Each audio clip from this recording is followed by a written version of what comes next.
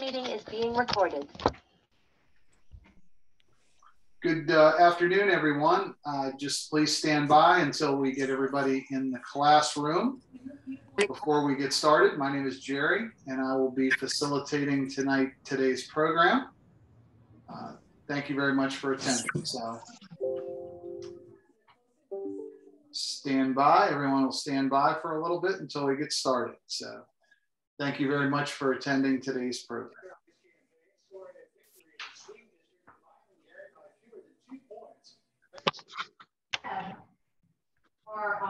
Well, yeah, they're going to splash off 70%. Good afternoon, everyone. We'll be starting the program shortly. Thank you very much for attending today.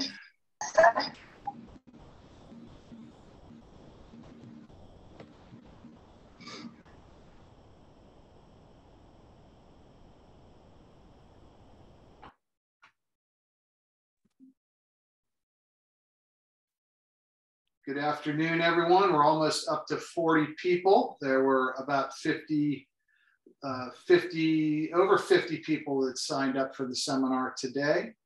We will get started shortly. Thank you very much for attending.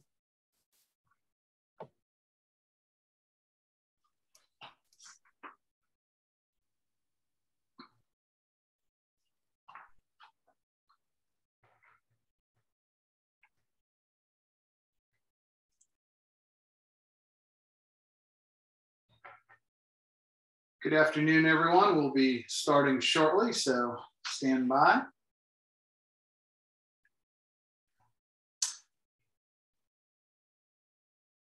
I have a computer on the right, and there's a few people sending me some emails attempting to log on, and I sent them that information. So, John Jablonski, would you like to unmute yourself and be prepared to make a statement, please? I'm not good at public speaking, so I apologize. Yes, good afternoon. Thanks, everybody, for attending. Thank you, Jerry, and the folks at the Institute for your leadership. This is a program sponsored by the Pennsylvania State Association of Township Commissioners, along with Jerry and the Fire Services Institute. I'm very honored to indicate that back when I was 16 years old, I joined my volunteer fire company. We had 6 fire companies in Hanover Township, a First Class Township. I'm not sure if Chief Temerance is on. There was a waiting list. Each company out of the 6 had 35 on the roster and a waiting list. We all know that times have changed. As a township commissioner myself, and I see a lot of my fellow township commissioners here, we feel that the time has come really to begin this working partnership between fire service folks, elected officials, township managers, and really discuss, where we're going collectively as a future. I don't think there is an answer. I think there's a multitude of answers, and really depending on the unique situations that your townships and your regions face. We're very fortunate that we have folks from around the Commonwealth here, First Class Townships of all different sizes.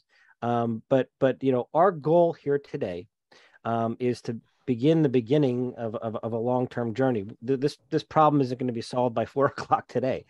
But yeah, what are best practices? How are folks doing it around the Commonwealth and around the country?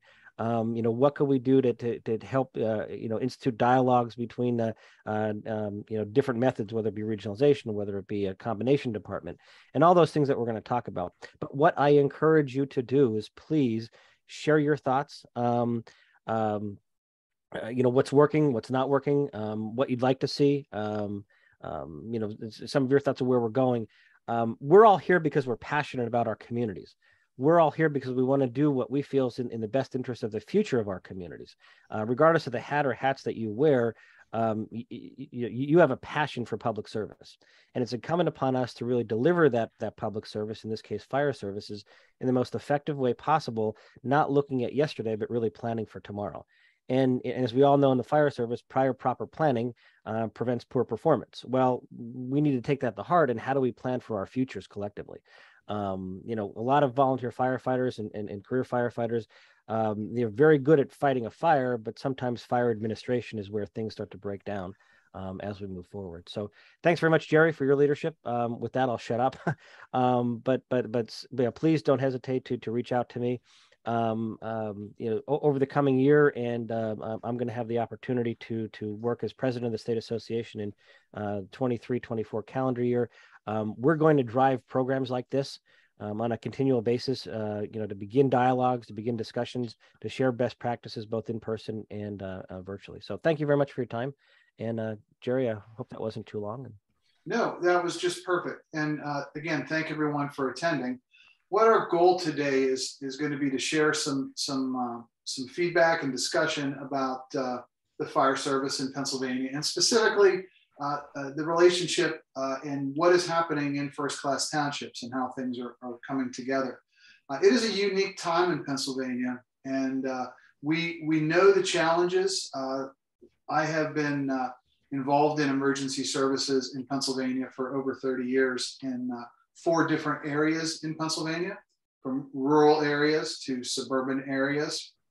And I've served in a variety of roles in paid EMS organizations and nonprofit organizations, colleges. And I have been a volunteer fire chief in a suburban community in outside of Harrisburg for probably 12 years. And then I was out for a little bit, and now I'm back in.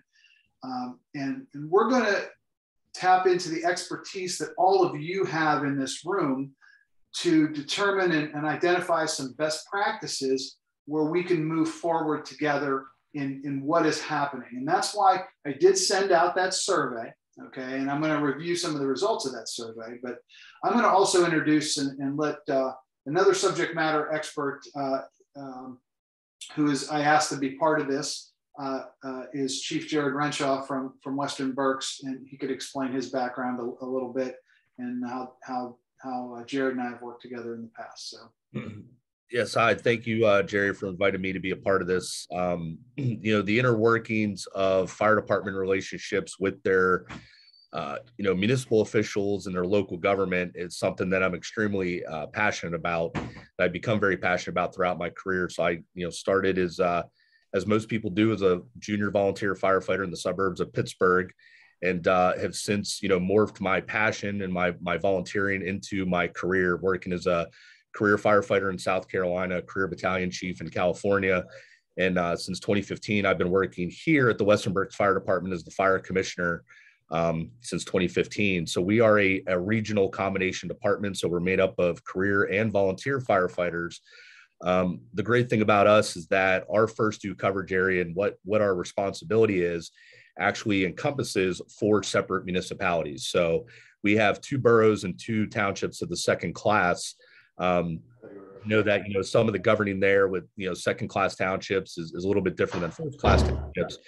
But, I basically have 20 different elected officials between my council members and my township supervisors that I report to on a daily basis, besides my board of directors. So, this is something that, I've worked on to build those relationships and to, bring my department to where it is today, through a lot of hard work of my people, and, recognizing that we weren't going to get anywhere if we weren't able to work with our municipalities and to be able to provide the level of service that we do. So I really appreciate Jerry for inviting me to be on here, and I'll definitely, be chiming in. And, if anybody wants contact information for me on, how my department operates, or how we operate, how we work, how we're designed, please feel free to reach out to me, because we are a very unique beast. So I'll hand it back over to Jerry.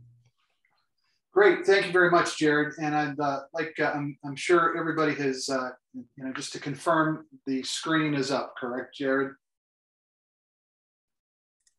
Yes, it is. The screen is up. Yes. Very good. Yes, it is. Thank you very much. So basically, again, here's our introductions.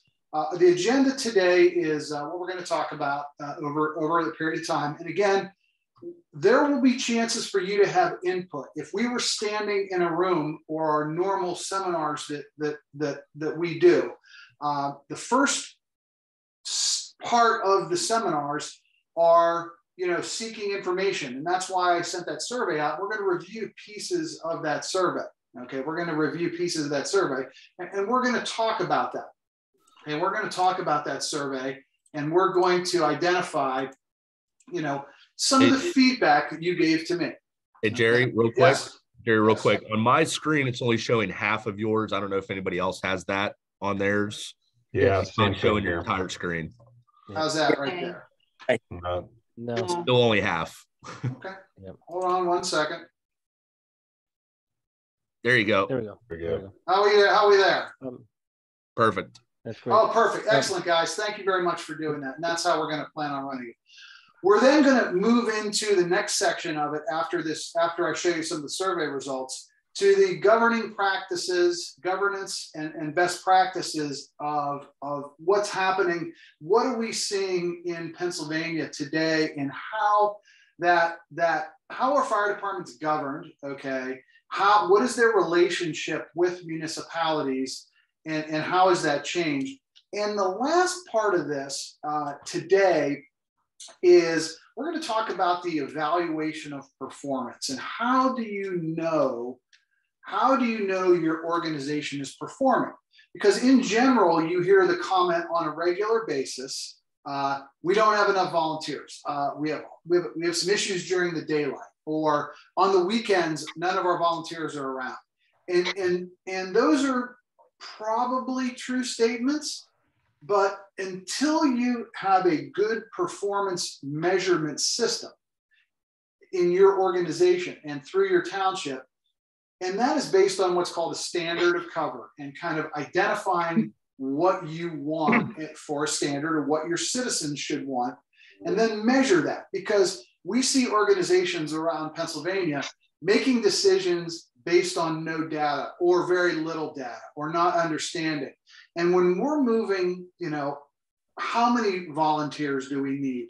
Well, some people decide, oh, we need to hire some drivers during the daylight. Well, is that the right thing to do? Or somebody says, let's do a part-time or a paid on call. But you cannot move forward with that until you clearly identify data that shows where you're going, what does it look like? Okay. And then you have to look at it as a full package. And we'll talk about that a little bit more. Hey, we have Jerry, go ahead. I'm sorry.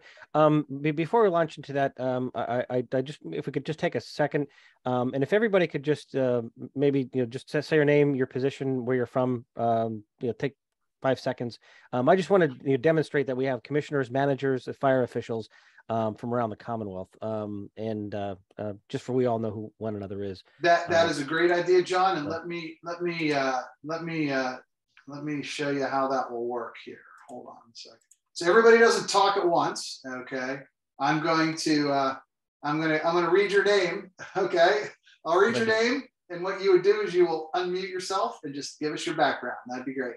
So we're gonna, and that means you got to pay attention too. You got to pay attention. You got to pay attention, which is a good thing. So let's go with, we're going to start with Catherine. Could you go please first? Hello, yes, my name is Catherine Carter. I am a commissioner in Upper Gwinnett Township, and I am the safety liaison with the Fire, Emergency, and Police Department. Excellent. Thank you. Next one will be Tom Vernew. Hi, Tom Vernew, manager, Lower Allen Township. Matthew Catlin. Hi, Matt Canland, manager, Upper Moreland Township. Thank you. Denise. Denise, you're still on mute. Hello, Denise Kurtz, Lower Moreland Township Commissioner. I serve as the Vice President, and I've been on the board for almost 2 decades, proud to say. Very good. Next up is Ren. Good afternoon, Ren Bartow. I'm a commissioner at Patterson Township, suburb of Beaver Falls in Beaver County. I am the financial chair and the fire commissioner for the township. Got it. Thank you. James McCoy is up next. Hello, folks. Jim McCoy. I am the acting chief of Lower Moreland Township. My boss decided to move to Harrisburg and take a country club job as new state fire commissioner. So I've been filling in for Chaz as he's been gone. I've been a volunteer since 1985 and in the career fire department since 2005. Thank you. Ray Lauterbach. Ray Lauterbach, Fire Marshal for Tinicum Township, Delaware County. If you're familiar with the Philadelphia National Airport, 2/3 of the airport's in Tinicum. We are a combination fire and EMS department. Thank you. Hank Llewellyn. Yes, Hank Llewellyn, Commissioner, Upper Pottsgrove Township, Montgomery County. Sounds good. Mike Golden. Good afternoon. My name is Michael Golden. I'm the chief of the Tinicum Township Fire Company in Delaware County, PA. And like my fire marshal just said, we're a combination department. Lee Fulton.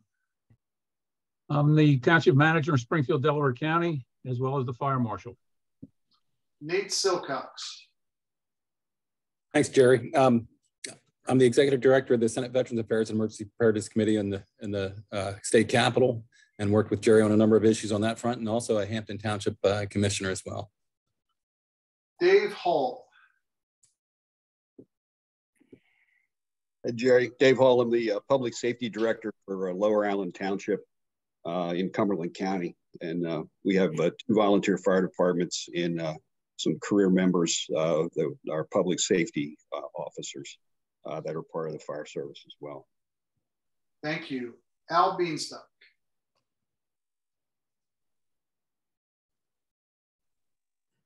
Hi, I'm Al Beanstalk, Commissioner in Hampton Township. Thank you. Ed Glassman. Good morning. Afternoon. My name is Ed Glassman. I'm the chief of Upper Moreland Township. I retired from the city of Camden after 35 years. I have a volunteer background for over 20 years in Gloucester City, and Upper Moreland is in the process of evaluating their fire department moving forward. We have it is a combination department. They were only working 6 in the morning, 6 at night on the career side, and then the volunteer staff handle overnight and the weekend. We were able to do some creative financing and get a 6th person. So we staff 5 days a week, 24 hours with 3 people. And we're trying to look to see where the future holds for us, how we can be economically feasible and provide a quality service to our residents. So I look forward to today's agenda. Thank you. Thank you. Thank you. Caitlin Erickson.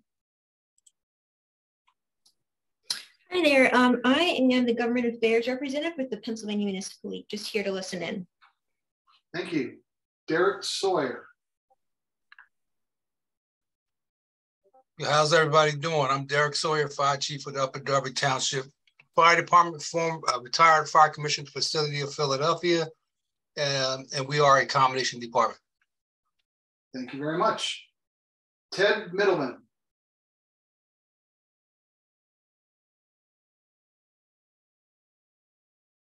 I'll go with Amy Sturgis next.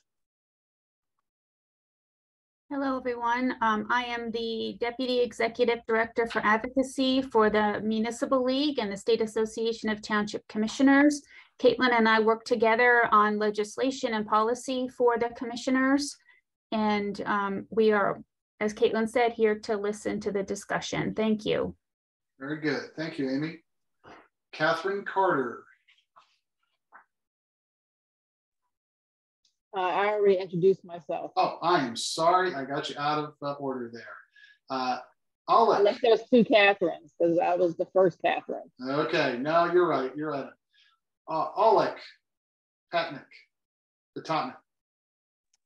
Oh, hi. My name is Alok Patnick. I'm from Salisbury Township. I'm a commissioner in Salisbury Township as well as a volunteer firefighter here too. Excellent. Thank you. Tim Shuck. Good afternoon. I'm the Fire Marshal, Fire Service Administrator for Upper Dublin Township, Montgomery County. Thank you. Angela Kelly. Angela Kelly, the Fire Marshal and Emergency Management Coordinator for Bethlehem Township. Scott Lynch. Good afternoon. I'm the Fire Marshal for Cheltenham Township. Thank you. Dustin Groh.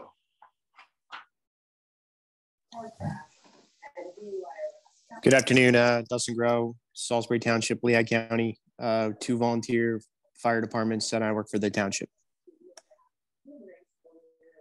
Thank you. Justin.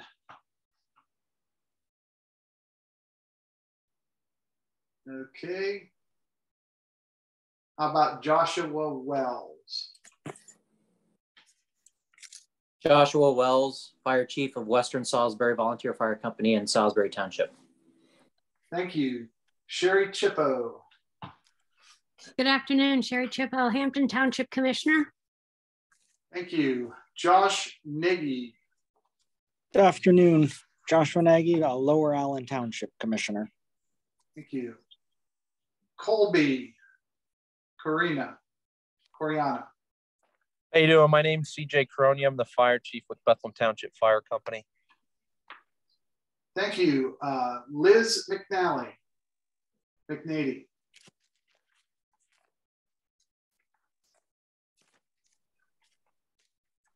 Okay. Mike Waldron.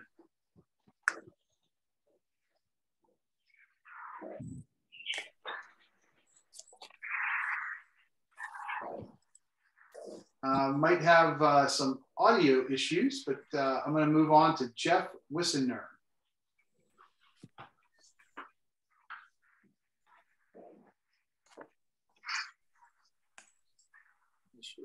How about Hello, everyone. My name is Jeff Wissener. I'm the Fire Marshal and Emergency Management Coordinator for the town of McCandless in Allegheny County. Thank you, Jeff. Next up is Andy Block. Good afternoon. I'm the Chief of Police for Upper Moreland Township, Montgomery County. In addition to that, I'm also the Deputy Fire Chief for Glavin Fire Company, which is part of the Lower Merion Fire Department. Thank you, Andy. David Procula. Hi, Dave Prabolka, Susquehanna Township here in Dauphin County. I'm the Township Manager. Thank you, Dave. Doug Gokenauer. Hi, I'm Doug Gokenauer. I'm the Fire Administrative Officer and Emergency Management Coordinator for Hampton Township, Cumberland County. Thank you, Doug. George Nettles.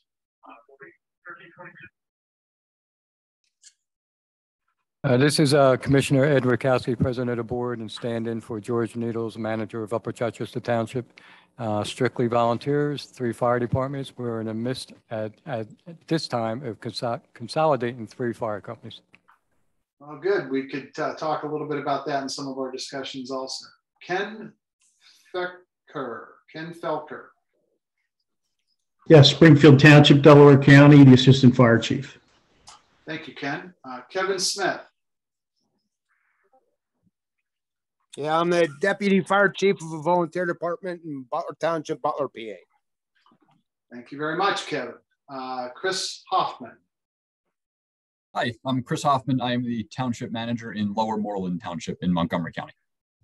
Got it. Now, I'm seeing names repeat in front of me. So if there are some people that I know I did not introduce yet or call, so would you please, if I did not call your name, please introduce yourself. And I know we might have some people talking over each other, so just be cautious with that. Thank you. Hi, I'm Charles Whiting, Commissioner from Upper Moreland Township. Hi, I'm Jason Singer, Town of McCandless, Allegheny County Commissioner, Liaison to the Volunteer Firefighter Steering Committee. Excellent. I'm Gwen Patterson. I'm the manager of Aleppo Township in Allegheny County. Thank you. Jerry, Commissioner from Haverford Township. Okay, got that, Joe? All righty. I think we've got everybody, John. Anybody else? Thank you. Scott, I think you do. Yeah, Scott Frederick, Director of Emergency Services for Butler Township, serve as the Fire Chief, Fire Marshal, and Emergency Management Coordinator. Great. Thank you all. Thank you for your service.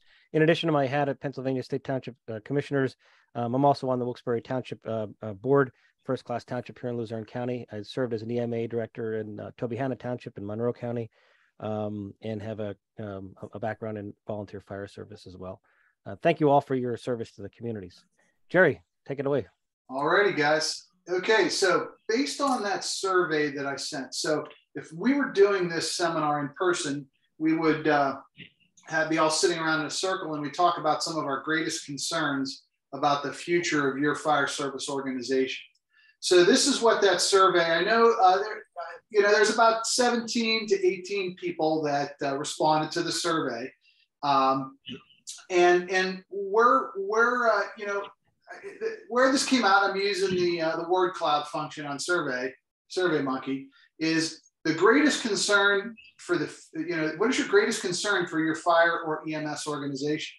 And no secret, what came out is the data here is, concerns about staffing, okay?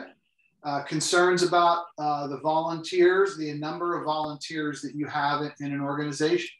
Does anybody have any off the top of their head that they would like to add of one of your greatest concerns, okay?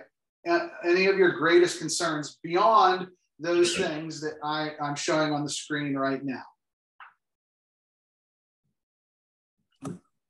I think my biggest concern is succession planning, whether it be leadership within the organization and then firefighters coming in the door. Okay, could you please just identify your name and what type of department are you from? Scott Frederick, all volunteer department. Okay, so your concern is, again, succession planning, which makes a lot of sense, okay? Because you have to look at who's on the bench to take over those key leadership positions in your organization. Again, our strong volunteer organization, you have to have strong administration from the president, the vice president, the secretary, the treasurer, those key pieces. And, from your administrative or your fire side, Dave Hall raised his hand. Dave. Yeah, Jerry, I think one of my biggest concerns is the redundancy of fire equipment and the lack of regional planning. Every municipality basically does their own planning for their own municipality. And really, I think that there needs to be a 35,000-foot view so that you don't have too many trucks, too many pieces of equipment, which taxpayers end up funding. So there needs to be some regional component to that, as well as the staffing piece, because they go hand in hand. The number of pieces you have to staff goes hand in hand with the number of people you have to staff them. So Dave, great point. I was out in Western Pennsylvania last night and the night before, and I was meeting with some township and fire department officials. And this chief told me that 3 years ago, he bought a brand new engine and it was $650,000. And he just bid another one to be purchased this year to be the third. They have twins and they're adding another one, and it's now $750,000. So, and then in my normal speech, I usually say it's a $1.2 million aerial device. And then somebody corrected me last week and says it's now a $1.8 million aerial device. So that number is going to concern all of us. So regional planning, absolutely. Greatest concern. Anyone else have a greatest concern for your fire organization that may not be clearly identified here? So those were very good. Staffing, okay, how many people we have, a succession plan for your organization, okay, a succession plan for your organization, very, very real, very true. And again, that regional planning and looking at the duplication of services and the amount of equipment involved in that. So next, and I asked specifically 3 strengths of your fire service organization. And again, you could use these questions to assess how you are in working with your organization. And again, there's a little bit all over the board with certain things, but what came out in the word cloud is, the strength is training, okay?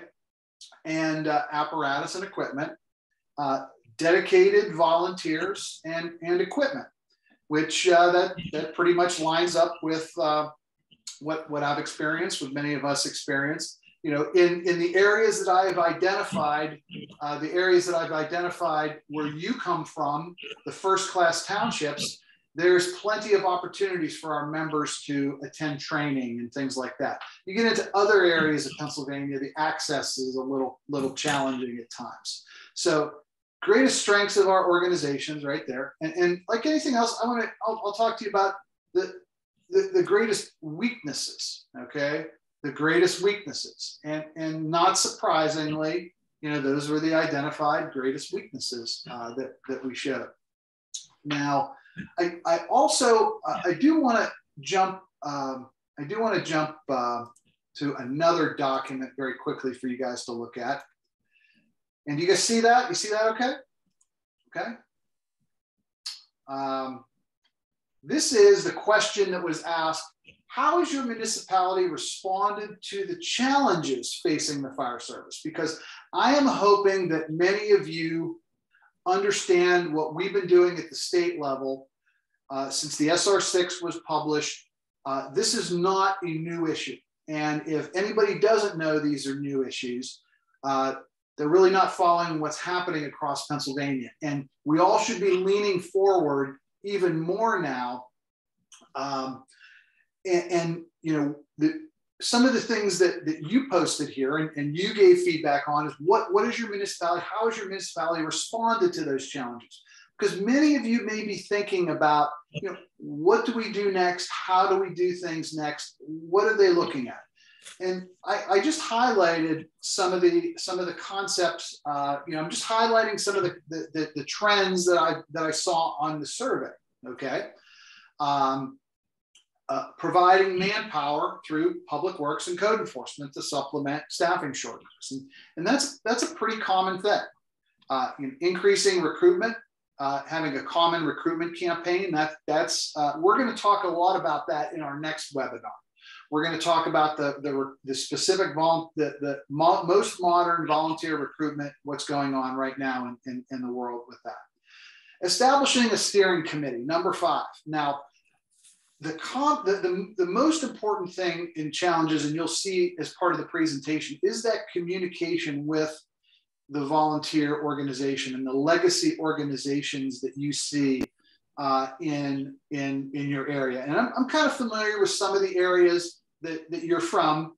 And again, you know how the volunteer system has evolved over the years, and many of them are all separate organizations. Okay, and we'll talk a little bit about that.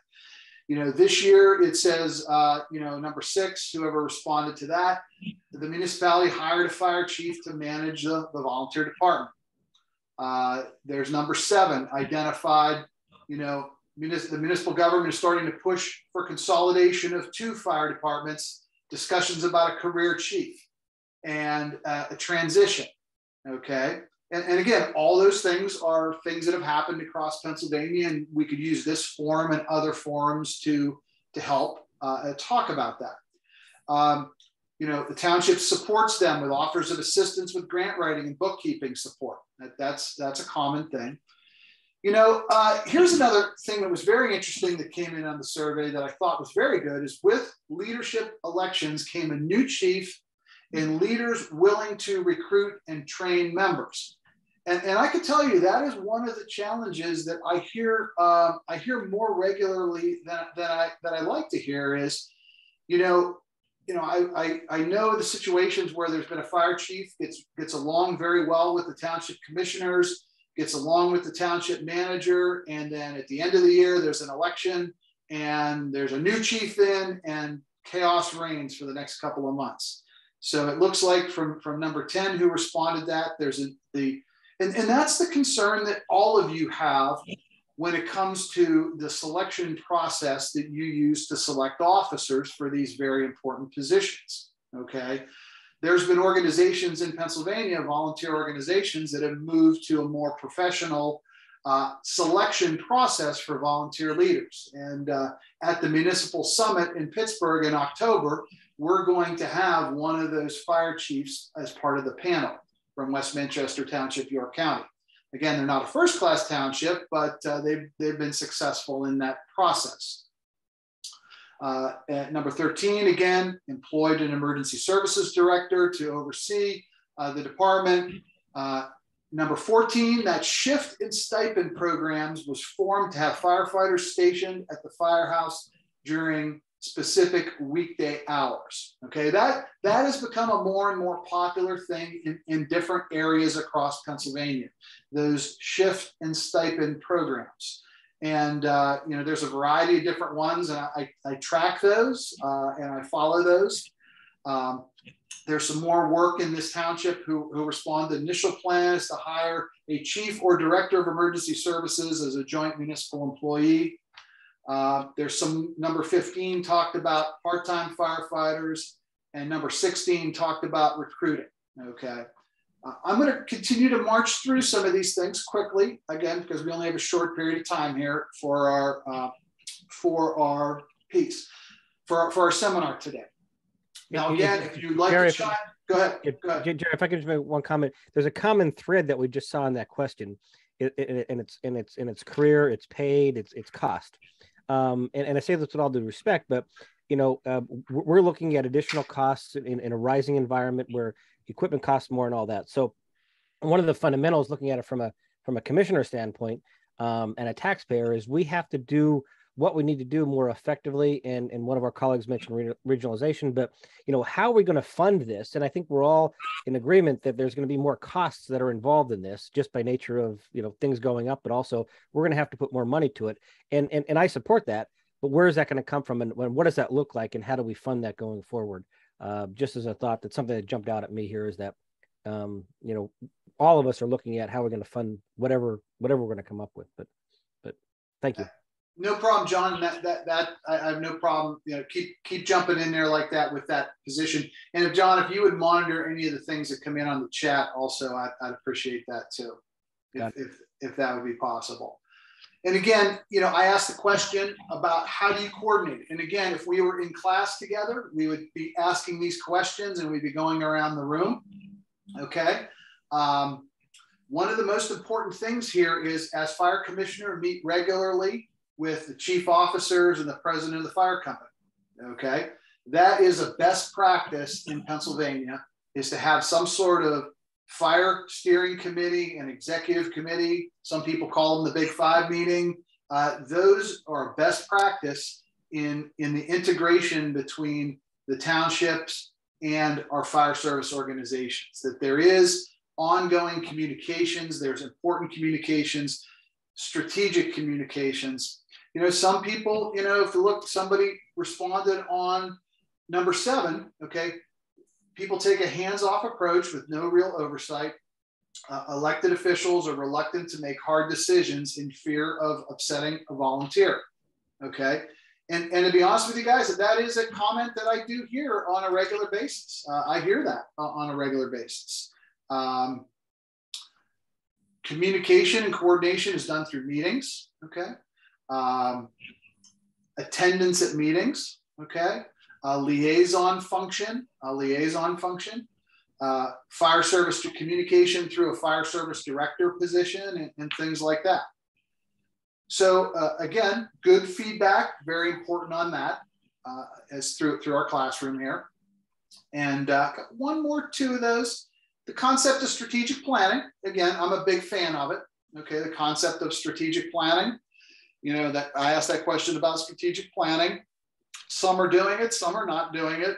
Getting people around the table and talking about the future, the strengths, the weaknesses, the opportunities, the threats, develop some objectives and see how we could work together. How do we design, especially those of you that spoke about, you know, what does the future of this look like? And what are the strategic planning allows us to have some of those uncomfortable conversations about the future of our organization, and it allows for an open forum. Okay, you know, Jared and I have done. You know, he understands how I do some seminars for some other organizations, and it's a big room with a bunch of different people, and we start talking, and we get making sure that everybody who has a seat at the table speaks and gets a chance to talk about their concerns.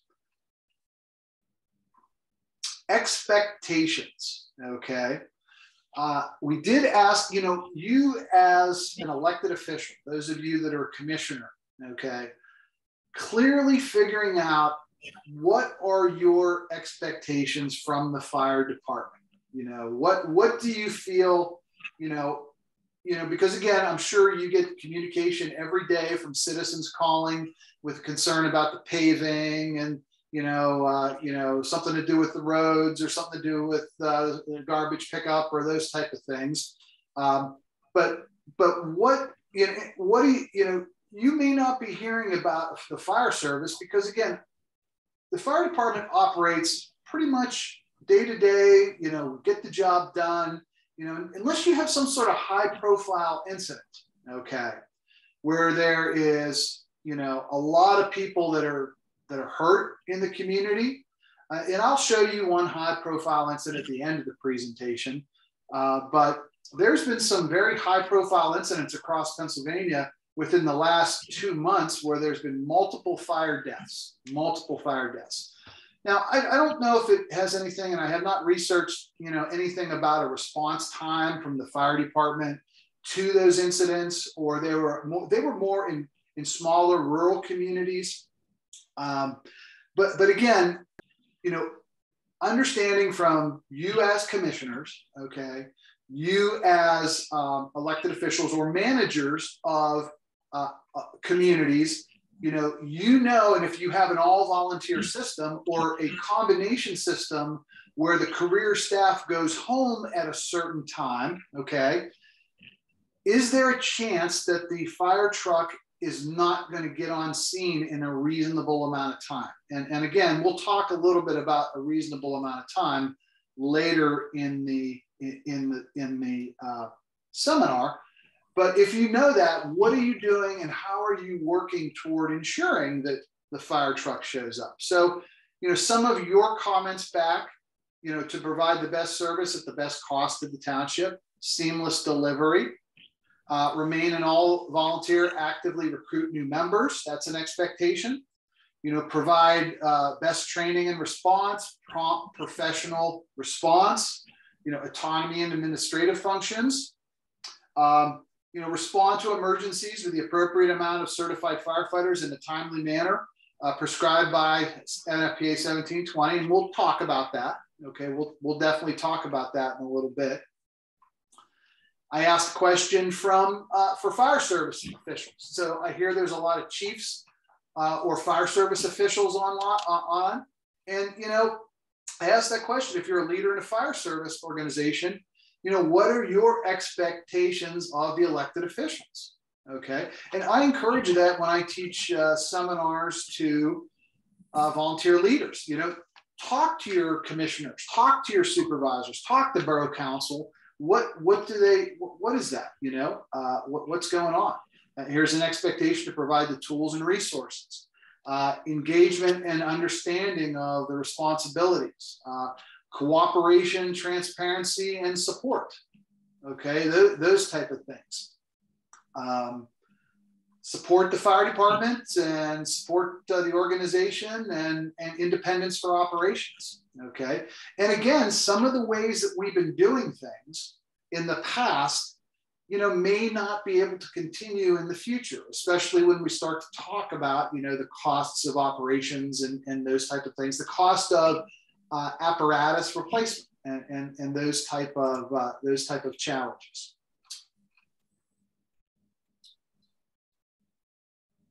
Again, the last question here, I think one of the last ones, and then I'll move on to more of the education session.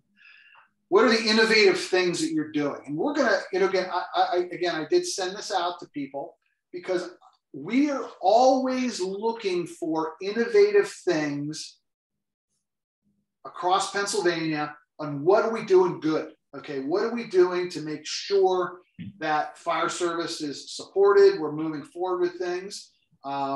Again, the concept of recruiting, we are going to get into a lot more detail of that at the next seminar, but I'm a huge fan of something called a Citizens Fire Academy, and we'll talk a little bit about that in the next seminar.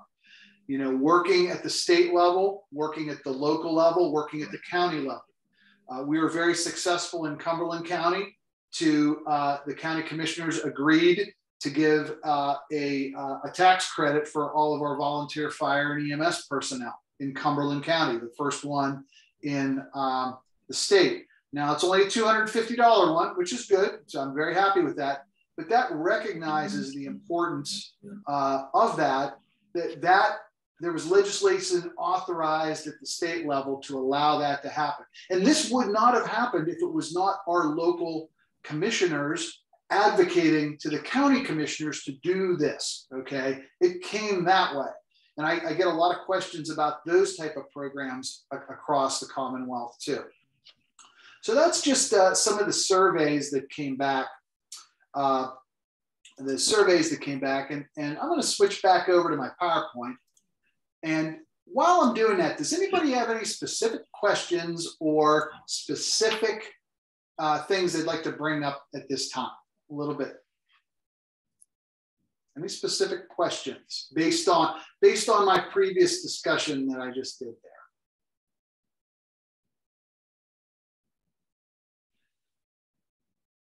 All right, you guys still hear me, correct? You hear me, John, correct? Yeah, definitely. Would it be helpful that, you know, Jerry, one thing I was thinking of, if we had those questions just in a survey that we can give to each of the townships, and they put it out to their members and or elected officials, senior management, and then we gather all that collectively and we say here, so both the township could use that internally, but then we have 54 townships or whatever that would participate in this. And then we could send it out to everybody. Here's what some common themes were around the state, just as a follow-up, you know, November, December, January, whatever, just a thought, throw that out there for. Absolutely. And thank you very much, John.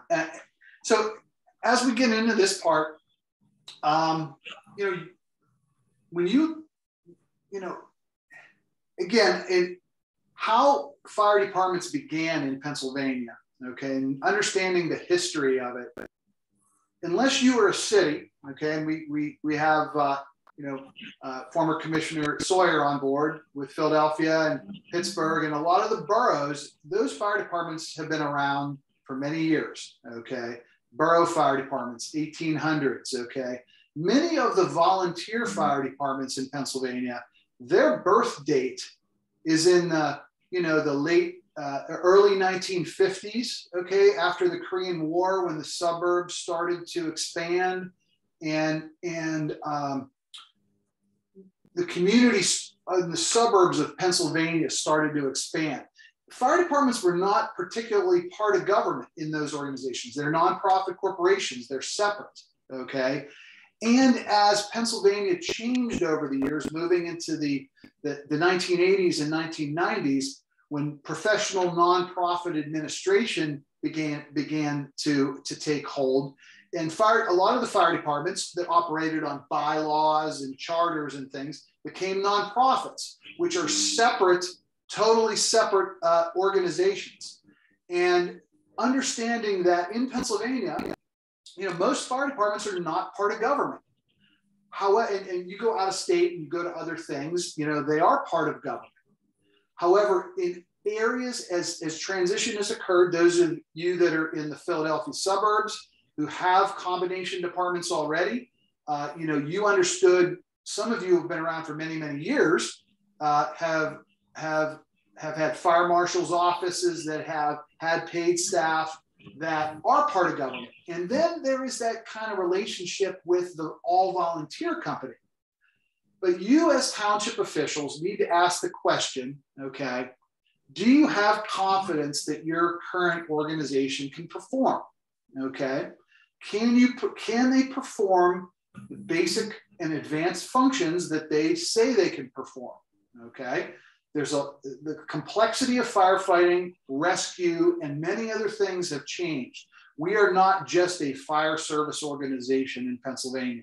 We are an all hazard organization. And the complexity of the training, okay, to do all those good things for the community is higher than anything before. And one of the fastest growing specialties in Pennsylvania is water rescue, okay? There are more fire companies that are standing up water rescue teams now than I've ever seen, okay? And that comes with its own challenges and a need in some communities. And then you have to ask yourself a question is, you know, can you tolerate a certain level of drama that comes with working with separate organizations, okay? Because a lot of the people that are involved in our volunteer fire, our service, they're dedicated people, okay? They're very proud people. But but at times, you know, there's drama that comes in those organizations. And when it comes time to, you know, maybe do something a little bit different, you know, there may be some pushback that is not always positive in community relationship. But assessing your relationship, and that's what it's all about, okay? and I will say this, I've said it in every one of my seminars, and I said it Monday night in Pittsburgh, or suburban Pittsburgh, and Tuesday night, is the most successful fire service organizations in Pennsylvania, the most successful, are the ones that have an excellent relationship with their township commissioners, okay? Their local government, that there is a honest communication, there's positive communication, that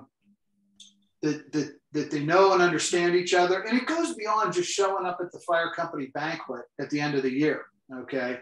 It's that ongoing understanding and having, at times, having those discussions, or those difficult discussions if there's a breakdown in that relationship, okay? If there is a breakdown in that relationship.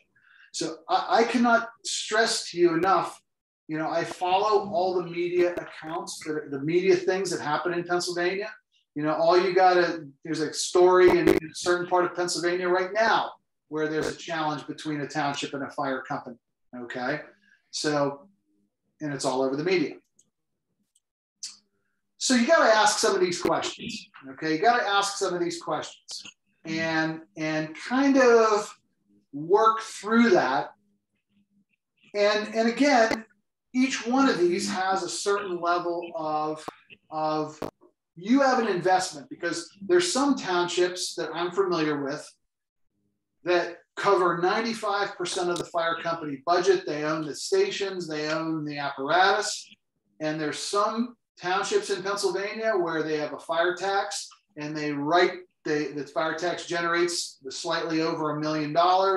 And they divide that fire tax in two, because there is 2 fire companies, and they give the money to the fire companies to do what they want with it, okay? But, you know, we have the traditional way of doing things in Pennsylvania, and there's the concept of modernization. What does a modern fire service look like, okay? You know, comes down to all, you know, who's in charge, okay? Who is in charge? And obviously many of you know, through the township code, you guys know clearly who has the responsibility for ensuring fire service, okay, and that's the township officials. You know, you should have a very clear picture on how much money does this all cost, okay? What does the staffing, your current staffing cost, okay? What does your volunteer system cost? What does the capital improvement program look like, okay?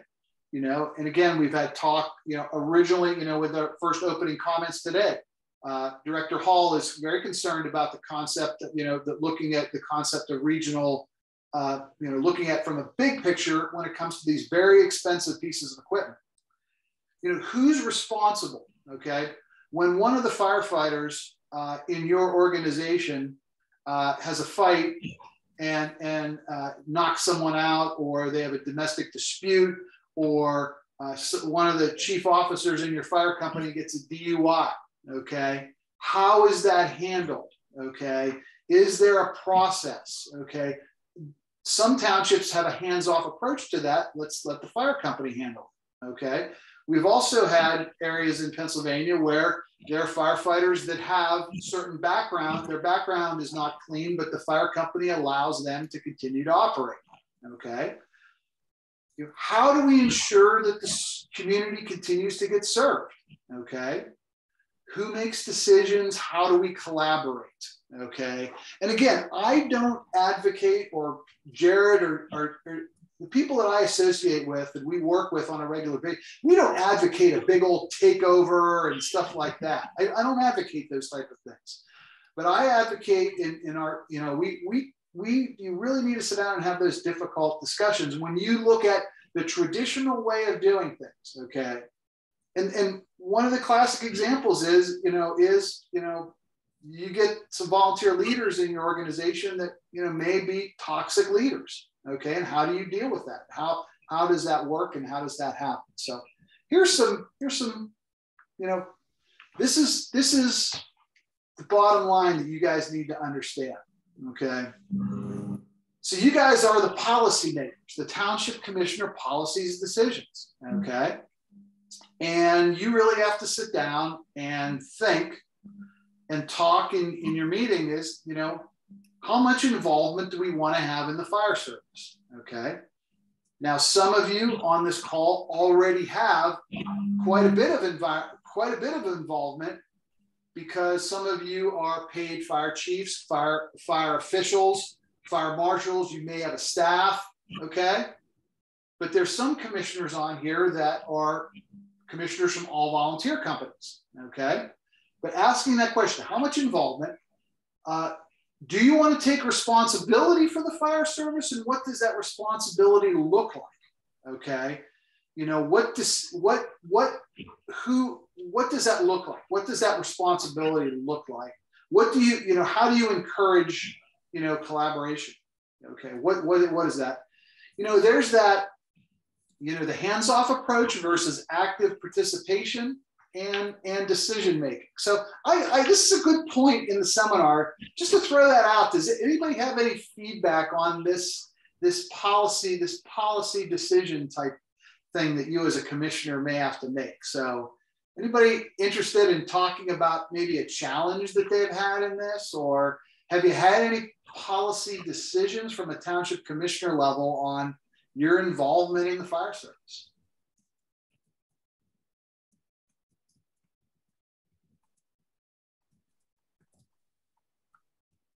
Okay. All right. I don't see any hands, so I'm gonna continue to move forward. Okay. John, can you hear me okay? I'm a little nervous. It's silent, so. Can hear you fine. Hear you fine. Good. Very good. Okay. Yeah, I think part of it is that depending on the township, you have a lot of there's a political component.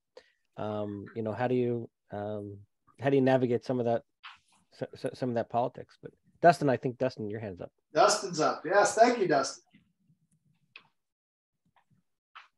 I'll talk a little bit about it. I'm not sure if the township I work in is similar to any of the other municipalities, but throughout Pennsylvania, the fire companies are treated as like a quasi-government municipal fire department, but it's also funded privately because they get 501c, all these other different sources of funding, private donations from citizens, but they don't really want to be told what to do with the money, even if they get money from the township.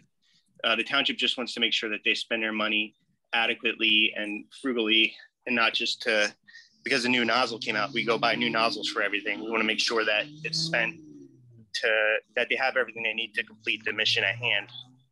But I think that nobody really wants oversight, especially when it comes to something that's operational. Got it. Very, very good. Excellent. Excellent. Anybody else want to add to that? Well, good. Let me continue to move on here. So again, understanding your role, and we're going to move into that governance factor just for your world, okay? And understanding, again, I've got my blue arrow there. You know what your roles are as township officials, okay? You follow the township code, and you have certain ordinances and resolutions, and most townships have some professional staff, some managers, some professional staff members. And then volunteer fire companies. Fire companies are the two that we see in Pennsylvania. Clearly the most common one is that the 501c3, 501c4 fire companies, nonprofit corporations, membership-driven organizations where all of the decisions are made by the members of the organization. Okay, they're governed by bylaws. They have administrative policies, operational guidelines, okay? And there's also that Volunteer Firemen's Relief Association, which is a very important part of purchasing certain insurance, equipment, and things, and there's a whole governing process behind that. So you see there's one model that I'm showing right now that is, those of you that have to deal with what I look at right here is, one township, one fire company. The complexity level is not that bad right there. Not that bad. Here's another one, okay, where life becomes a little more challenging for those of you that are in this situation, okay? Life becomes a little more challenging for those of you that are in this situation. And what what this challenge is not only do you have to deal with one volunteer fire company, and maybe that's not the right word to say is deal with, but collaborate with, is there's 2 fire companies. And I have an example of 3 and 4 there because there's some municipalities in Pennsylvania that have multiple fire companies. So what that does, it raises a level of complexity for you as a township government in regards to some decision-making and funding and personalities and challenges, because each one of those fire companies, okay, has a different personality or a different culture, okay? And how this normally rolls out is, say there's 2 or 3 fire companies in the municipality. In some places, they take the funding that is received by the citizens, and maybe you allocate funding, and they divide it by 2 and give each fire company, or they divide it by 3. But in reality, what happens in some places, not all fire companies provide the same level of service. Okay, for example, fire company number 1 could have a leadership culture that believes in firefighter training, firefighter 1 certification, weekly training, and making sure that we have effective apparatus and equipment. Fire company number 2, and fire company number 1, by the way, gets out on every call. Okay, they get out on every single call. They're able to continue to respond on their emergencies. Okay, fire company number 2, well, not so much. I was told by a municipal official a couple of weeks ago that their volunteer fire company 60% of the time cannot get out on calls. Okay. And then a variety of different things that do occur. Okay. Then what happens is there's a fight because of the funding, because we're funding them equal, but they're not equal. So your challenges are increasing the more fire companies that you have involved. Okay. And again, some of the solutions in working through that is having steering committee, having the honest discussions about what is our minimums that we're going to accept for standards, and how do we work through that. Okay. And there's been some situations in Pennsylvania where, a fire department becomes ineffective and the municipality loses confidence in that fire company. Okay. And no longer permits them to respond to calls. And again, that has a lot of challenges, and that should always be a last resort of doing that. Here's another model, okay, in Pennsylvania that we see. Jerry, real quick, can I just Yes. jump in on something? So just to go back, if you'll just go back 1 slide, please. So as Jerry starts to discuss about the effectiveness of fire departments, especially whenever you have multiple within your township, if everybody's familiar with the ISO, the third-party company that works on behalf of the insurance industry, to evaluate fire departments. Now, granted, fire departments only account for 50% of that overall total, but that's still a large total to get you your grade. ISO in the past has always just given one single number or one single grading for an individual municipality. ISO is now changing it to where they're going to grade under what's called a fire service responsibility area. So even if within your township, you could have multiple fire departments, but what you may find is, depending on how they operate, how they do things, if they're following kind of, some of those NFPA standards, if they're getting out for calls, if they're doing their training, you may have one fire department that has a better grade than another one within your own township, within your own boundary lines. So that's something to, consider whenever you're talking about the multiple departments, how they're doing things, how they're operating, because, you could have on one side of the street in your township, one ISO grade, and on the other side of the street, you could end up with a completely different grade. So just something to be aware of. Thank you. Excellent for bringing that up.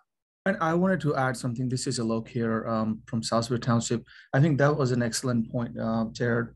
I wanted to highlight that ISO only goes by the statistics of claims filing processing. So if you look at an hour, like if I'm going back and looking at the 500 calls we run per year per our station, I would highly doubt like maybe 15 or 20 of them are filed for insurance claims. So, whereas if we look at our challenges, the staffing and resources and everything we need goes for every single call. Totally understood that ISO definitely represents a significant amount of value in terms of the claims and the losses and everything else. But we also have to look beyond that, because there are a lot of calls we get recalled, but we still have to respond. A lot of calls, we just have to show up. There's just minor thing that we have to do. We still need staffing for those. How do we address in the overall grand scheme of our situation? And that's important for us to think as well. Excellent. And I think, Dustin, you raised your hand also.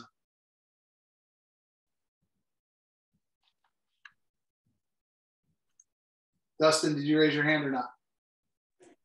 No, I raised my hand before, sorry. Oh, okay, not a problem. Okay, I'm going to move right on. Okay, some of you have already transitioned to some sort of combination department. Here's the governance on a combination department. Again, and what this model is, to be honest with you right here, is this model is the fire company is the employer of the firefighters or employees, okay, where you have the township government, okay, and this is several places across Pennsylvania has this model where the combination fire department, the department is the employer, okay, the department is the employer, not the municipality. And correct me, Jared, that's how you work, correct? Yeah, that's correct. So Western Berks, we are a 501c3, but we do employ 7 full-time people, including myself. Got it. Got it. And I think this is my final model that we have. Well, this is the final model right here. Is where in Pennsylvania there is, you have the township government, and then you have a fire department that is part of township government, where the fire chief and/or firefighters are employees of the township. They follow policies and procedures developed by the fire department, the township.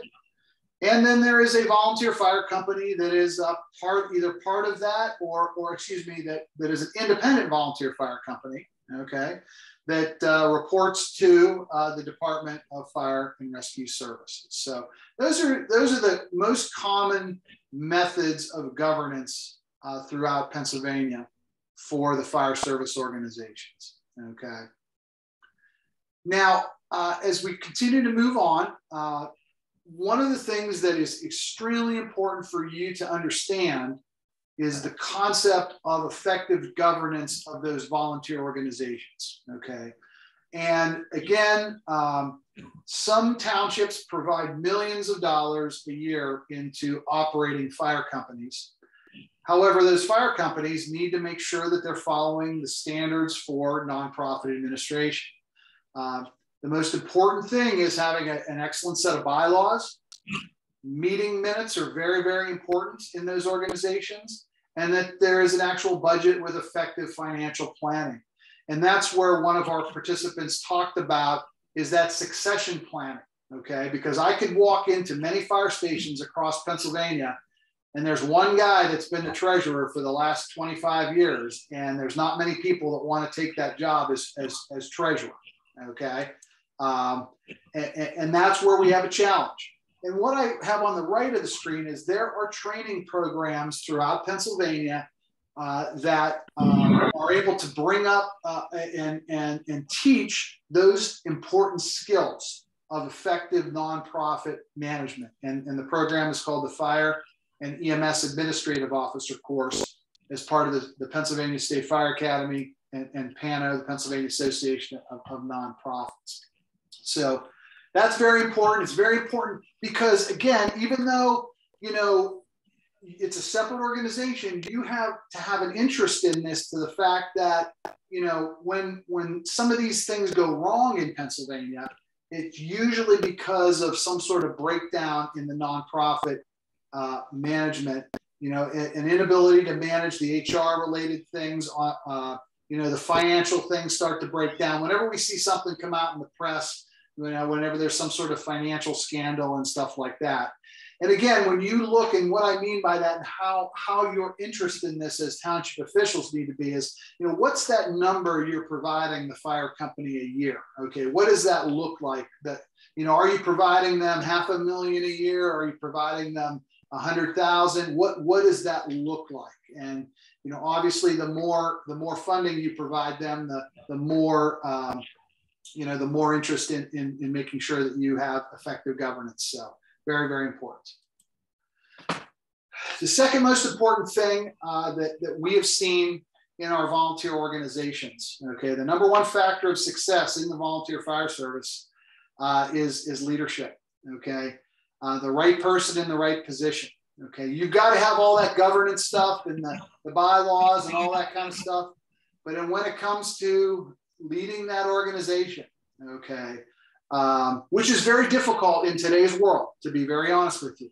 I've talked to many fire chiefs that are in the 50s, 60s, and 70s that are ready to retire and move on, and they're very, very concerned because they don't have people that are willing to step up, because it truly is a heavy position, okay, of your chief officer. So again, there are leadership development programs in Pennsylvania, okay, and I would encourage you that if you ever have any suggestions in your leaders of these departments, who's going to be a leader. It's all great to be that tactical firefighter and being able to put the fire out and do the extrication. But when you become a chief officer, the chief or the deputy chief, you're 80% of the time you're dealing with the administrative issues, okay, in a department, okay, and getting that right person in the right position is so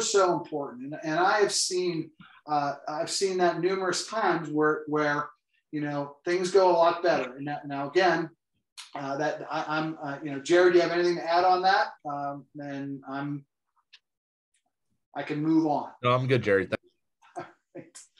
Some of your best practices, and I'm not going to go over all of these because I believe we're scheduled to go to 3 o'clock. I think it was a 2-hour. I think this was a 2-hour seminar. So, yeah. And that's good. That's a good 2 hours is enough to be on one of these things, and you will get this PowerPoint. So again, here is some of the check boxes, and I have a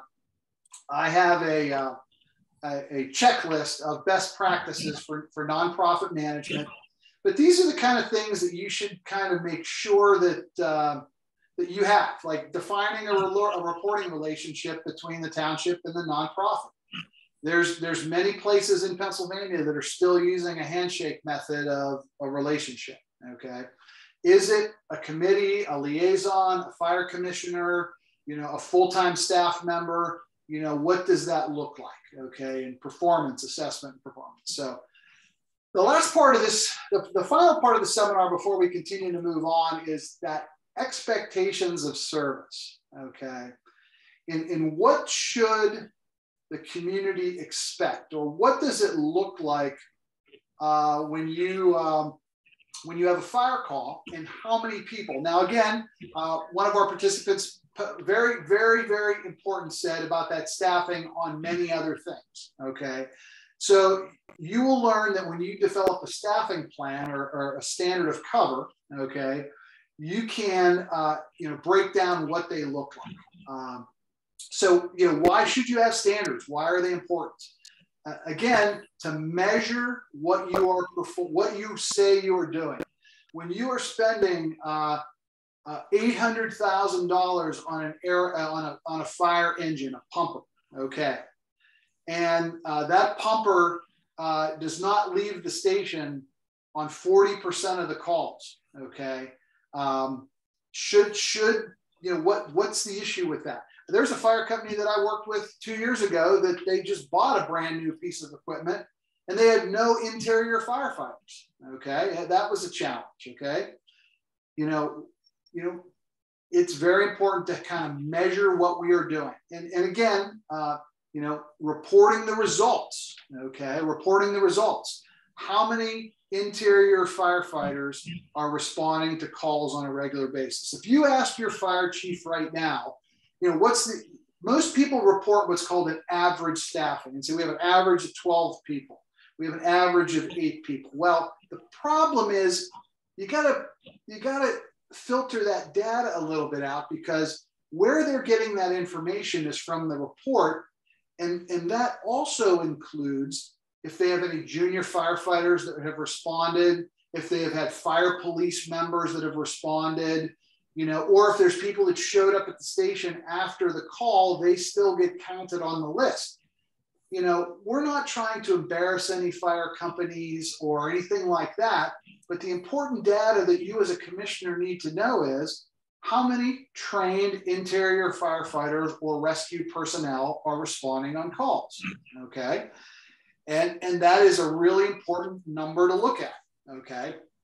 Because that person is qualified by the fire chief to enter a building into a very dangerous environment, And we all have to admit, this is not a normal volunteerism, okay? Normal volunteerism for Jerry is I volunteer once a month at New Hope Ministries here in Mechanicsburg, okay? And that's a food bank.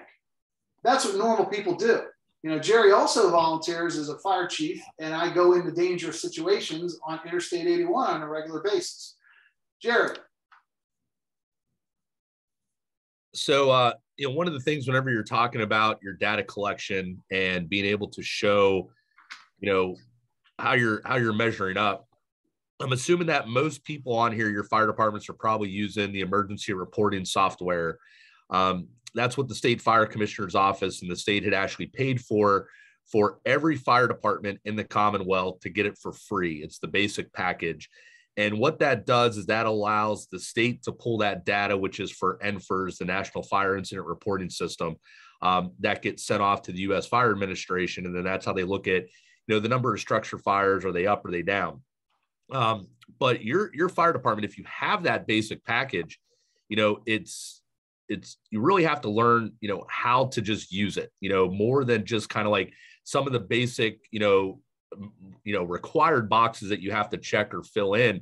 And it's very easy for, you know, fire departments to collect that data on, you know, how many volunteer, you know, how many junior firefighters do I have responding? How many interior, how many exterior? You know, as Jerry had talked about that average number, well, you could break that down. You know, you could say our last structure fire, our working structure fire, how many interior qualified people did I have versus how many exterior qualified people did I have? You know, and as it starts to evolve this PowerPoint, you know, you get down to a couple slides talking about some NFPA standards. The other nice thing with emergency reporting is that you can actually do data sharing amongst other fire departments. So as we get down and start to talk about the 1710, you know, you as an individual fire company may not meet that standard, but if you share your data with other agencies and you pull that data together, you know, you'll be able to get there. So we'll definitely discuss that a little bit more then. I just wanted to touch on it real quick. There was a couple other hands up that I quickly saw. Anybody would like to add to that? John. Yeah, Jared, you want to go first? I saw somebody else's hand up. Yeah, I just wanted to follow up, Jared. You're right, and maybe we could use that information that when you're looking at whether it be regional, and one of our colleagues had mentioned, you know, how do we quantify that from a political and a financial perspective? If you say that here are the calls in this township, in this borough, and in this township, together, here's where the majority of calls are. If we're looking at building a new station, where does it make sense? Is it where the volunteers live or where the calls are? Looking at the future, but here's the actual numbers on the ground, and especially when you're trying to promote this to the community, say here's why we want to spend $2.5 million on a new fire station. Here's why, and here's why it needs to be in this section or this section, because here's the numbers, not just what Billy at the VFW thinks, but it's really what the numbers are displaying and where we're going. Thank you. Anybody else? Yeah, Jerry, just to follow up with John real quick. No, it's important because, you know, for any of your townships, you know, if you have a really good, like, you know, GIS department or the ability to incorporate the fire data into mapping, I mean, it's huge. Like you're talking about building a new firehouse. Well, where do you put the new fire station? Do you put it where you have the calls, like John said? Do you put it where your volunteers live?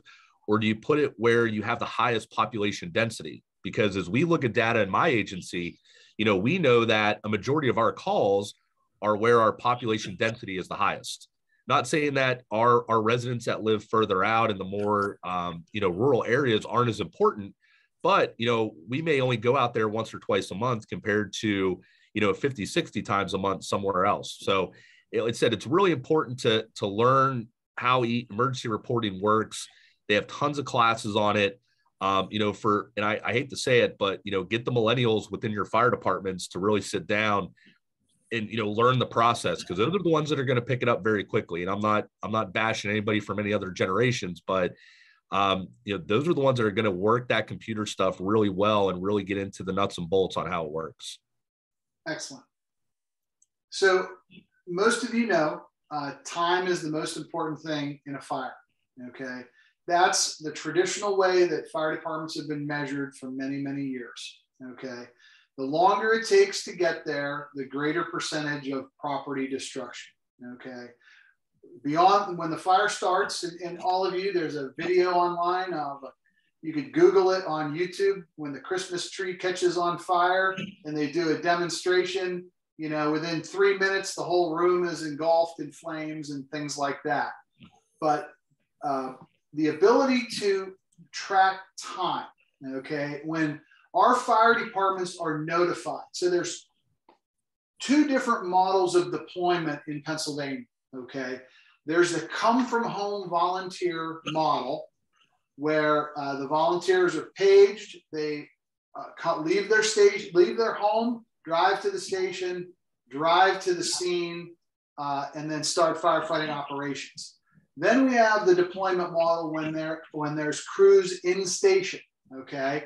And those crews in station may be live-in volunteers, they may be fully career, they may be public safety officers, they may be volunteers that are in station, okay? The travel time to the incident, that we can't really do too much on travel time because the roadways are what the roadways are, okay?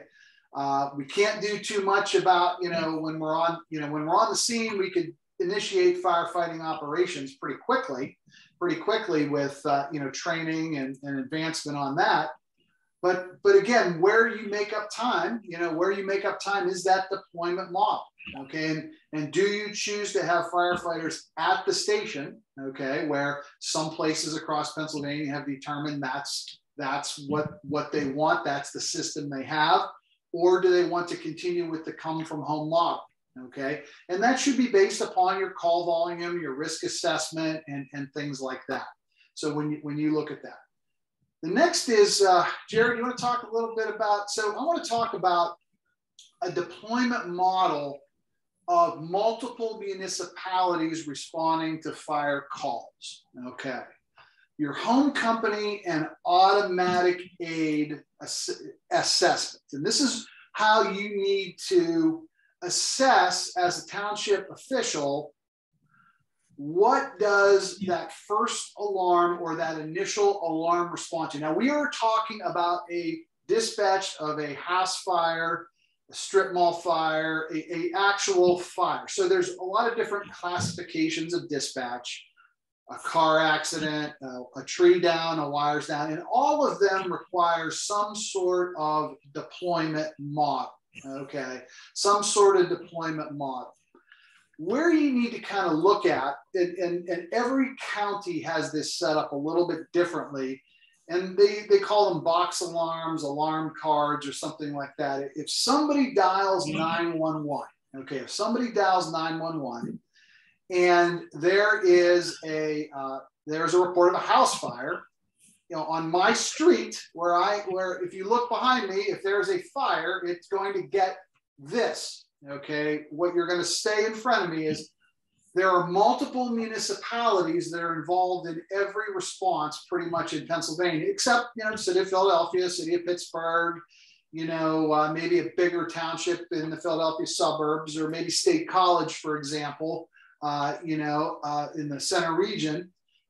But what we have to assess beyond our own company, okay, so we have equipment response, and then we have a people response, okay? So when we talk about a municipality and there's the resource type, and you all buy fire engines. Engines are pumpers. They pump water out of fire hydrants, or if you live in a rural area, out of a pond or a creek or something like that. They carry water on it, okay? And then you have a ladder truck, and a ladder truck does certain types of duties, search and rescue and things like that. And if you look at this example, there are 1, 2, 3, 4, 5, 6 different municipalities that respond on a reported house fire, okay? Each one of those vehicles, okay, has a responsibility, okay? And you'll see the amount of water they could pump, and they're carrying water and stuff like that. Now, what is important and the variable that we do not know in most situations in Pennsylvania, unless you have a paid fire department, is that number of firefighters. Why is this important? Why do you think this is important? So there are a variety of fireground tasks that need to be accomplished. So based on my knowledge of current operations in this scheme right here that I'm showing you in this chart, in an afternoon or an evening fire call, okay, these fire companies could provide that type of staffing, okay? Now, again, when you are an all-volunteer company, you know, on the weekend, or you can't guarantee what that number is going to be. So if you look at Engine 230, a staffing of 3 volunteers. Now, we're assuming that those volunteers are trained, okay, that they have training. Why is this important? And why do you need to understand this for your township, okay? You need to see what is called the reliability of each one of those organizations, okay? So what we are seeing in some parts of Pennsylvania, we are seeing, instead of 6 fire companies being dispatched on a structure fire, we are seeing 8 to 10 fire companies, and this is one large county in Western Pennsylvania that I see on a regular basis, because their volunteer staffing is they're responding with 1, or they're responding with 2, or they're responding with no trained personnel, okay? So why do we need 24 firefighters on the scene? And it's directly related to this chart right here, or close to it, okay? Why do firefighters think, why are people, we always talking about staff, why do we need people, okay? There are certain things that need to occur in sequence as you arrive on the scene. The fire chief needs to be in command. There's people that need to pull a hose line to the 2nd or 3rd floor, and there's 3 people. Somebody needs to operate the fire pump. There's a backup. There's attaching the hose to the hydrants. There's a standby crew. There's search and rescue for victims.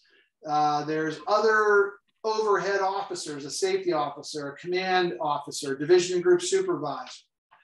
So this is being accomplished very well in different areas of Pennsylvania, okay, being very, very well, but where it comes down to is where we start to wobble a little bit is in an all-volunteer system, you don't know what these numbers are. And where you talk about when somebody uses the statement, we need to recruit volunteers, well, we need to recruit a certain type of volunteer, or we need to recruit, you know, for example, you know, how many new interior firefighters do you need in your organization every year to ensure that we have 6 people, okay?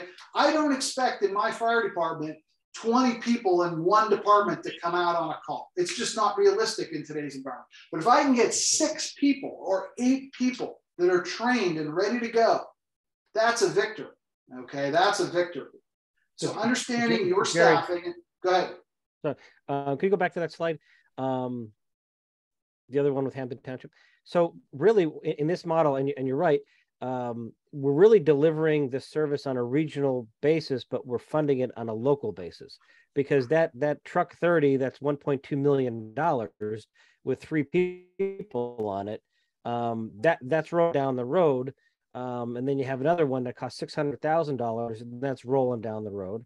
But Hampton Township is helping to fund East Pennsboro's situation. Silver Springs Township is helping to fund, you know, and if Silver Spring volunteer gets hurt, you know, he gets hurt or she gets hurt in Hampton Township. So we're really, and you know, that really just jumped out at me that everybody's working together.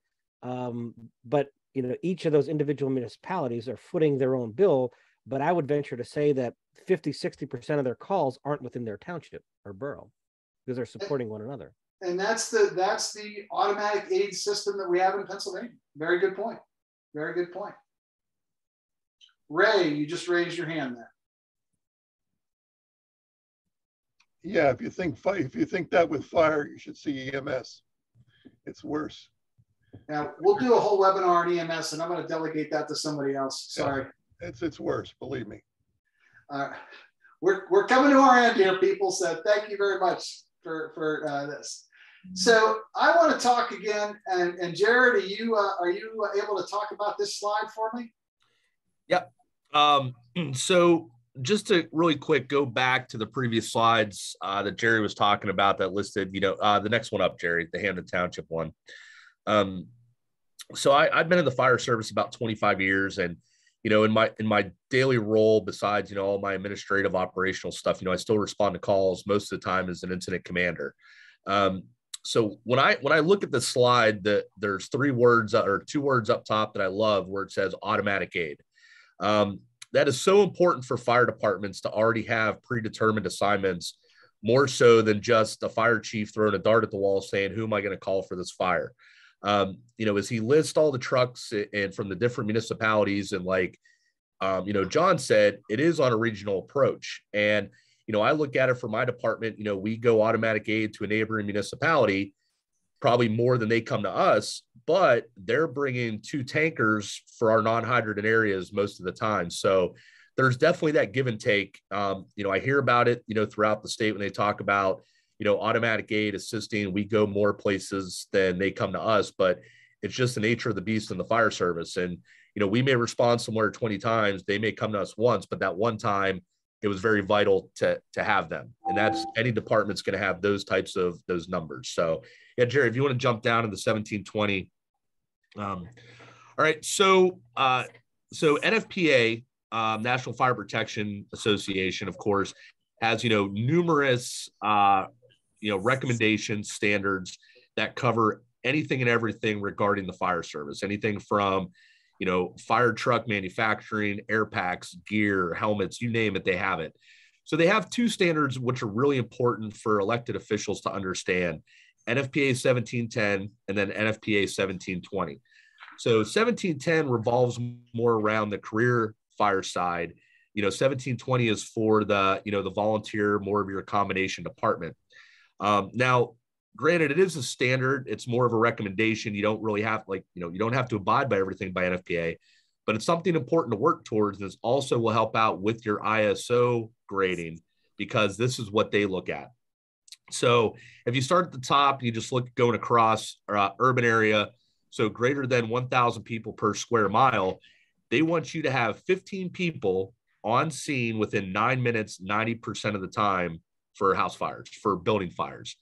And that's where, whenever you go back up to the previous slide with all the different apparatus, it's important to kind of beef up those run cards or box cards to make sure you're meeting the people, not so much the apparatus, because really most residential fires, you can take care of it with 2 engines and 1 ladder truck, but it's the people. And you have to, when you develop those cards, those run cards and those box cards, you have to actually sit there and say, okay, when is our lowest staffing? When are we doing things the lowest? And that's how you have to kind of to make them. So as it drops down into suburban, rural, remote, special risk, suburban 500 to 1,000 people, of course, your staffing drops, your response time goes up, and your meeting the objective percentage drops down a little bit. As you see rural area, of course, the staffing goes down, the response times goes up, because you're going to have further to travel. In the suburban, rural areas, you're going to have, longer response times than you would within an urban area. Hold on, Catherine Carter just asked, AHJ is authority having jurisdiction. So that would be, your municipality, your fire department. The special risk determined by the AHJ, well, that kind of goes back to your standard of cover. And, that's where, special risk is when you're getting very, long travel distance from fire stations, from water supplies. Where I worked in California within my county, we had a 203 square mile first due response area and 1 fire station. So, we had our, standard of cover, which, we had worked with our automatic aid to come up with what we wanted our minimum staffing to be, what the response times were, and how often we meet the objective. Going back to emergency reporting, they actually do have a section within emergency reporting. We talked about sharing information with other departments, because that's where you're going to get your staffing numbers and response times. but you can actually run those 1710 and 1720 reports within emergency reporting to show if you're actually meeting that based on your municipality's population, on what your demand zone is. Very good. Thank you. You know, you could have different standards of cover. And what we mean by that is there's two components of that. A response time when you get that apparatus on the scene component, and the other component is the people that arrive on scene over a period of time. Okay, that's what that means. And you could have different response times for each box, or different standards to measure for these type of incidents, because, you know, a structure fire, you know, that requires a lot of people, okay, versus some other type of incidents that do occur. Now, here's an example. Here is an example of a standard of cover, okay, a statement of a performance that we will measure, okay, a performance that we would measure. And this is just an example, okay, based on you know, a theoretical structure fire where you have a house fire, that a standard that the first engine is expected to arrive on scene in 8 minutes or less from dispatch, okay? The first engine is expected to arrive in 8 minutes or less from dispatch on scene 90% of the time, okay? If you're in it, you know, again, that is just a statement after reviewing your data, after reviewing your expectations, okay? After talking to your citizens on what you think that might be, okay? That is an example of a performance standard. First in unit, because you don't expect all of those units to arrive within 5 to 8 minutes because of their station locations, or they come from home volunteers. The travel time from this borough to this township, okay? That complement of fire apparatus, that first alarm assignment, they will arrive over a period of time, okay? And those fireground tasks will, you know, again, that first engine, that first chief, you know, they're going to assess the situation. They're going to walk around the building. They're going to establish command. And that first engine that arrives is going to hook up to a hydrant and pull a line into the building and initiate firefighting operations if they have enough people, okay? There's fire engines arriving in Pennsylvania with one person on, okay? And they can't really do much until there's more people. So this is one part of a performance standard that we're going to measure the standard quarterly, okay? We're going to measure the standard quarterly, or we might measure it every year. And why am I saying we're going to measure a standard, okay? Because how do you know that you need to do something different, okay? You have to measure a standard. And if you're not meeting that standard for an incident, that's when you need to do something different. You know, the balance of the alarm right here, okay? The balance of the alarm. The complement of the initial response vehicles on a working firebox is expected to arrive in less than 13 minutes from dispatch, 90% of the time. And we have to ask ourselves, okay, is it reasonable in 2022 in suburban Pennsylvania with high risk environments to get your fire department on the scene, your resources on the scene, that first unit within a period of time, and then the complement of the apparatus within 13 minutes, okay? Is that reasonable? We know by science, we know by technology, and we know that the sooner the firefighters get there, the greater the chance of saving victims are, and the greater it is of reducing risk and putting the incident out. So John, you had a comment to make on there. Yeah, so as township officials, when we're looking at going to the community and saying, we have to borrow $3 million to build a new station or whatever it is, why do we need it? Well, the data will show that, you know, right now, once you have these performance standards, but also once you have the facts, that right now it's taking us 12 minutes to get on scene. Whereas by doing this, we want a performance standard to make that 7 minutes. And I think that helps give political cover, if you will, while you're making those tough financial decisions, to say, here's what it is now. Or maybe it's deteriorating. Maybe it was 12 minutes and now it's 17 minutes or whatever it would be.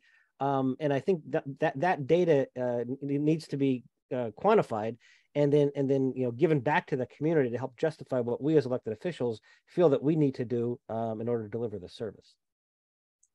All right. And then there's a staffing model too with that, right? I want to continue to move on. And again, the reason why we do this, okay, and we're almost completed, almost done, and then we'll open it up for any questions, is why do the measurement of data and trigger points, okay, the measurement of data and trigger points. So a lot of people in Pennsylvania, you have to answer that question of, okay, we need to do our volunteer recruitment campaign. We need to train our firefighters that we recruit. And that's usually a 1 to 2 year process. And then they got to be mentored. It takes 3 to 4 to 5 years to be able to get somebody from zero to, being kind of comfortable on the interior of a fire. But some people say, well, we don't have enough, we have to hire paid. We have to hire drivers. We have to do this immediately. Okay. Well, when you have a standard and you're monitoring that standard, you may determine that if, for a period of 6 months, we're having some real struggles in response times. Okay. And, we as a policy decision, we may need to adjust operations based on, we're down to hardly any volunteers. We track it by time of day, day of week, month of year. Is it a weekend? Is it, okay, we need to do something different. Okay. We measure that data and there's a trigger point to do something different. Okay. And maybe that trigger point is, we're responding with less than 3 trained members on a regular basis or whatever that may be. And then you have to look at, are we going to do something different? So here's the model for something different is how do we adjust what we do? Okay. How do we adjust what we do? And, adjusted fire operations, again, as you have an all volunteer system, if you're not meeting the standards, okay, you got a chance, you got a choice. You either recruit more volunteers and you keep doing that. The next model that we've seen in Pennsylvania is the stipend volunteer. Okay, and there's some systems in suburban Philadelphia area that are stipend volunteers right now that many of you guys probably know out more than me. There's some stipend programs that are out in Western Pennsylvania that I know of. Some people have moved to the part-time driver system to support volunteers. Okay. In the Carlisle suburban area, west of where I am right now, they have part-time drivers. Okay. Then the next move, when the part-time system doesn't seem to work, they have the full-time support of volunteers. Okay.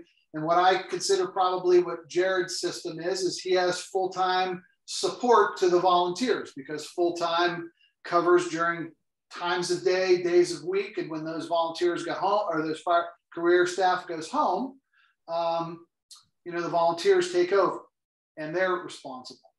And then you have a system where there's full-time and part-time with volunteer support. Okay, full-time and part-time with volunteer support. And then there's places where they transition where it's mostly all full-time and part-time with no volunteers.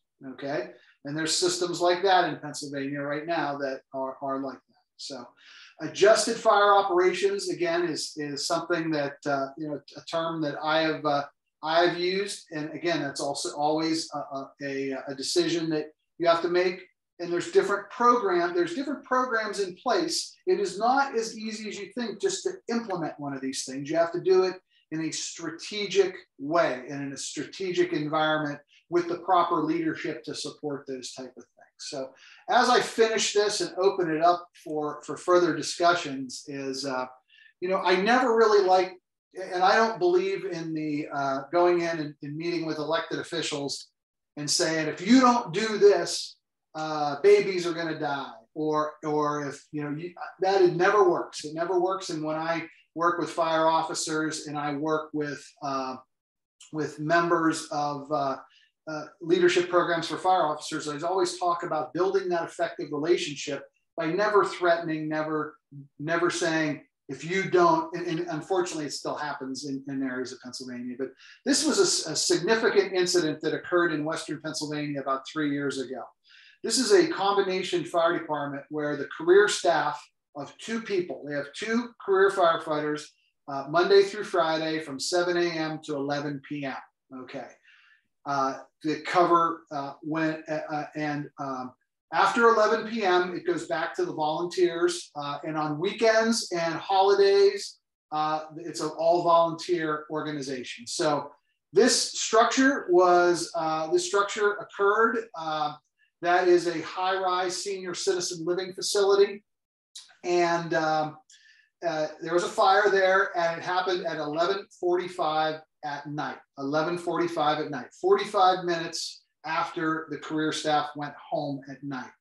And according to the media reports and confirmed by the fire chief, the township fire engine arrived on the scene 18 minutes after the fire started.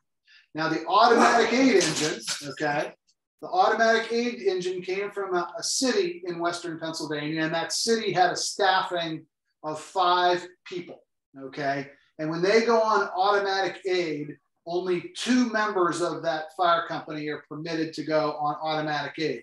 So 2 members showed up. It took 34 minutes to get water on that fire. It took 34 minutes, and there was a fatality. There was a fatality that occurred. And again, this was again all over the media. I will give the fire chief credit. He has since retired.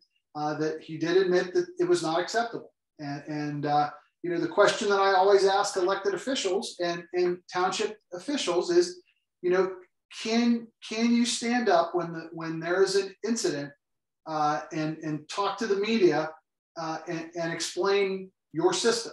Okay, and what I always like to say is that if you know there are gaps in the system, okay, if you know there are gaps in your system, what are you doing to fill those gaps? And what are you doing to do something next? What is there a strategic plan in the organization to move to ensure that we have a response time and make sure that people show up? So with that in mind, we're just about completed. I want to open it up for questions in our final 10 minutes of the program.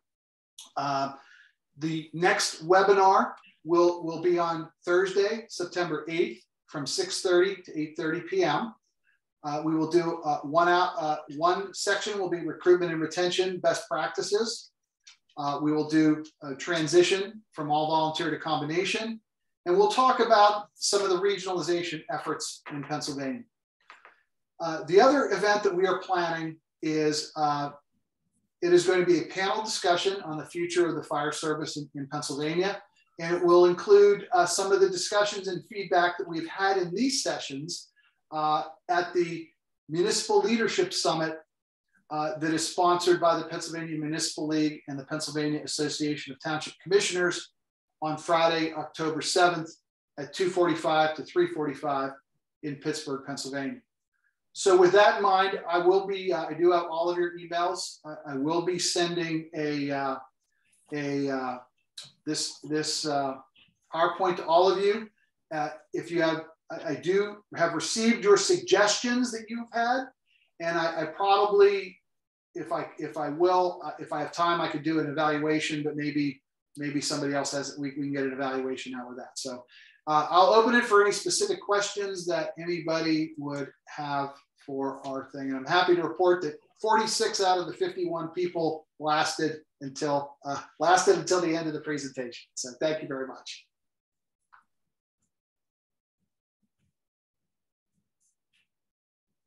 Thank you.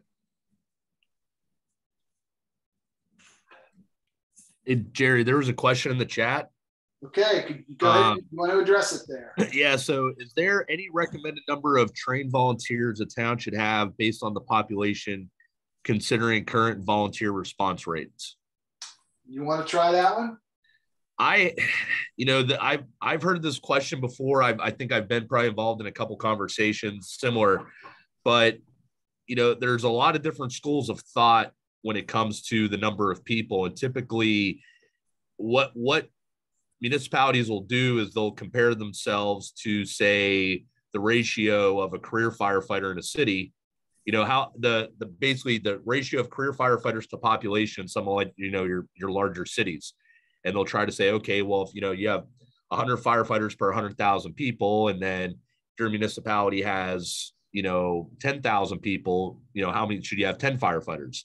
I don't really think there's any exact number unless you know of something.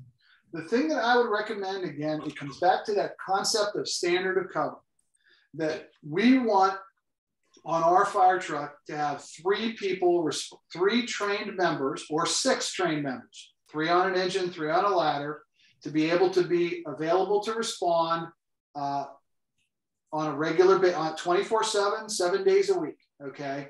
Now, the challenge that we have in the volunteer service is our model right now is, and I'll hold this up, is, you know, this pager goes off. We're hoping, you know, I can get a call in 10 minutes and have 20 people show up. Okay. You know, in reality, if it's a minor call, we only need 4 to 5 to 6 people on a normal call. Okay. On a house fire, we might need more. Okay. It's more of using, and that's where some departments in different states have moved to what's called a scheduling of a volunteer system or a duty crew system, where I know State College does this, is one of the big ones in Pennsylvania. They have the call volume to justify it, where they are scheduling their volunteers, and that kind of identifies the number that they need. Okay. The concept of we just need more, you know, that's challenged because, you know, when you ask for more, there's different classifications. You know, in reality, we need firefighters with strong backs and the ability to lift people, pull people, move people, and do that kind of thing. Yes, we need the fire police, very important function. We have, we have a very good fire police program, but there's areas of Pennsylvania that don't even use them, and I think they're very valuable if they're managed. The administrative aspects are very important, but again, it's coming down to what is that? What is that? Okay. What is your state? What do you expect? You know, and what I can tell you that is very unrealistic, that if you have a station with 8 vehicles in it, with 5 to 6 seats in every vehicle, okay, it is very unrealistic in today's environment in Pennsylvania to think that every one of those seats are going to get filled. Okay. And we just don't have enough people anymore to do that. So hopefully that didn't. Other questions that anybody may have?